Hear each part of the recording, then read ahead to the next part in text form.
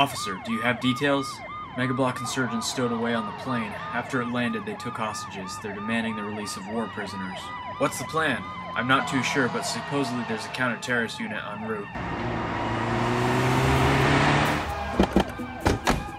Mike, Paul, I want you two to grab some SWAT guys. Pole security. Watch the rear of the plane and the entry doorway. Got it. Who's the officer in charge here? I am, sir. Get sniper teams covering all entrances and exits to the plane. Tell them to watch the windows as a secondary objective. Keep them as hidden as you can. Yes, sir. We can only approach the plane from the rear. Gary and I will take the back entrance. Randy and Steve take the front. But Murph, if we enter from two opposite sides, won't we end up shooting at each other?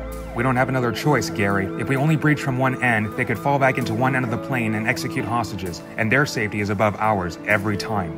Without full kit, it's gonna be even riskier. If we were in full kit, it could get caught in the narrow confines of the plane. We'll wear soft armor only, under our clothes to remain low profile and not noteworthy. Once we're in there, we'll need to be as maneuverable as possible. This is why we train, gents. Okay, sir, we've carefully analyzed the situation. It looks like there's 4 hijackers. The hostages are fine for now, but we don't know for how much longer. They've been threatening to begin killing them for a while now, so we might be in a time crunch. We should get moving then.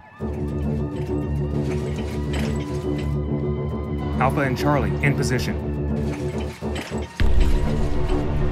Bravo and Delta, ready. Echo, Foxtrot, Golf, in position. Execute, execute, execute.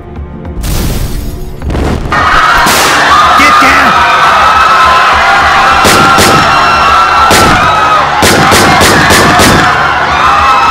Gary, down! Clear! All clear.